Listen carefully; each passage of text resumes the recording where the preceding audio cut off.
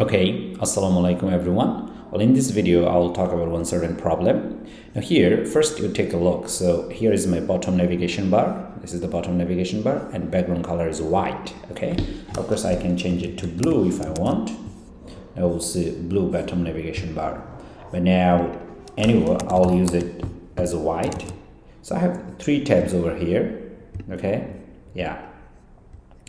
Now I want to add one more tab, which I will do. I will come over here and add the last one. And over here, I also need to add a page for the route.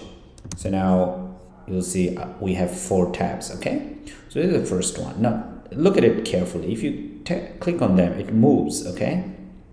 And as it moves, the color changed. As you come over here, the background color is white, but now here it's gray. Now it happened because it's shifting, okay? So when it shifts, it goes back to its default property settings. So we need to override it because it shifts. So the background color goes back to the default one in general, which is, I would say, gray.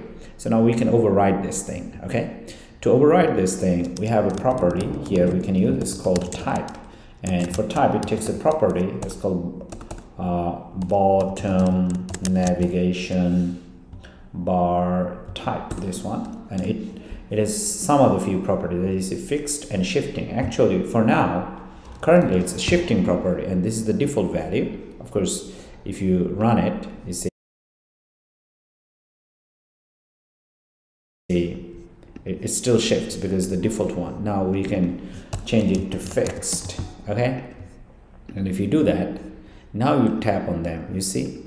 Well, now the color is over here on the front page, same as the background color of my front page, okay? So color, because I want it to be white, I don't want any other color.